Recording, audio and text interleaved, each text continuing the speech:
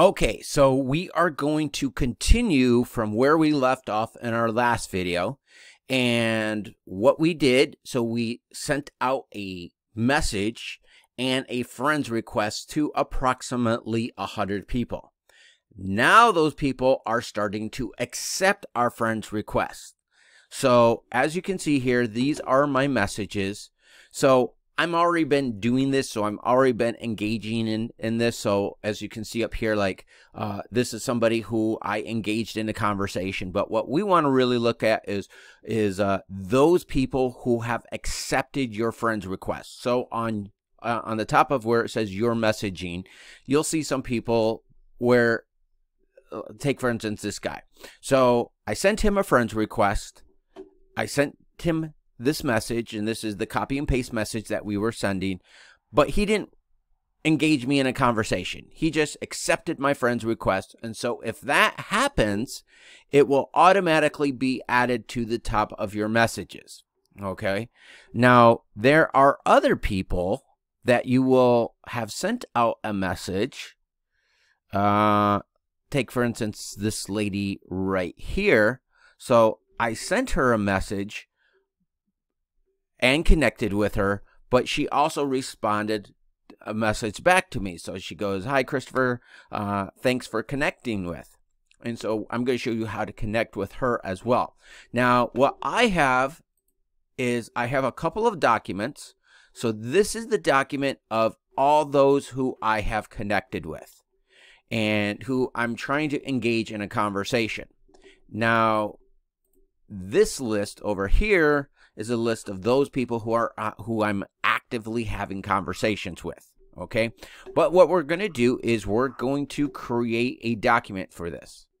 So the way we're going to do this is we're going to come up here, open up a new tab. We're going to type in Google Docs, and it's going to take you here. And then we're going to select Go to Docs. A lot of you may be familiar with this, but if you don't, just follow along with me. And then we're going to go ahead and click a blank document. And I have a bunch of these, but let's just say we got date, name, contact information, and notes. So we need at least 4 spaces. So we're going to click Insert, go to Table, and then we're going to select 4 of those. And then up at the top, we're going to type leads. And you can change the size of that.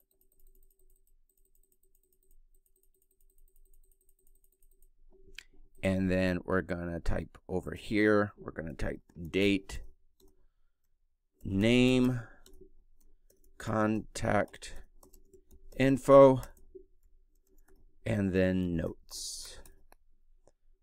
And then we'll highlight this. Okay, now we can shrink the space for the date because you don't really need that much, that big of a space for that. And then notes. So we'll move it around, something like that. Then what you want to do is you want to come back over to your LinkedIn. And so let's look at this. So here's our guy, Michael. Okay, so like I said, he accepted our friend's request, but he did not send us a message. But if you go over to your messages, you will start seeing all of these people in your message box. And like I said, some of them will have responded to you and some of them will have not, but they did accept you as a friend. So we're going to come over to his profile page. Let me show you again how I did that. So I just clicked on his name and then it took us to his profile page. We take his name, and so first of all, it is 4/26/22. We're going to put his name in here, his contact information. So we'll come back over here. Here's his contact information. And so what we're going to do is we'll come up to his address bar for LinkedIn. We'll select copy, and then we'll put that in as his contact information. We'll make the box a little bigger, and then we'll come, where's it?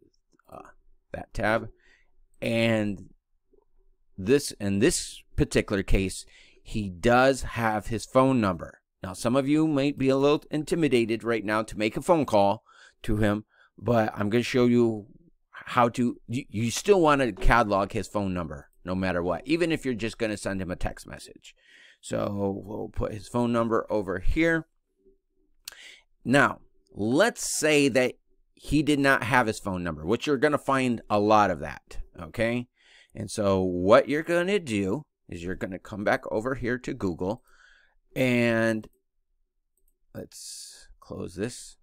So we'll just copy his name,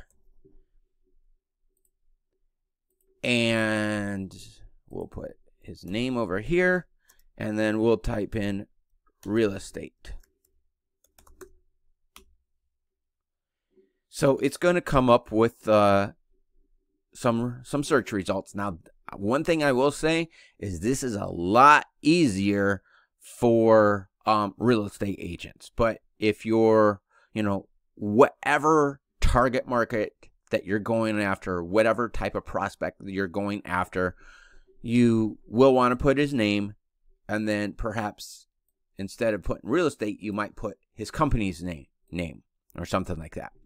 But in this case, we put in his name and then followed by the keyword of real estate. So it does geo-targeting. So it looks for those people who are local to me in your geographic local area.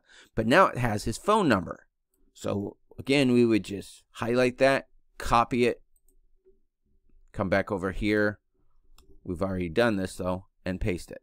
Okay, but we don't need to do that. But that's how you would search for it if you didn't already have that information available for you. Okay. Now though, let's go back over to LinkedIn, and like I said, we now have some people who actually sent us a message. So we'll do that in our next video. This video is about 7 minutes, so we'll do that in our next video. So just move on to video number 2, and I'll give you the following step.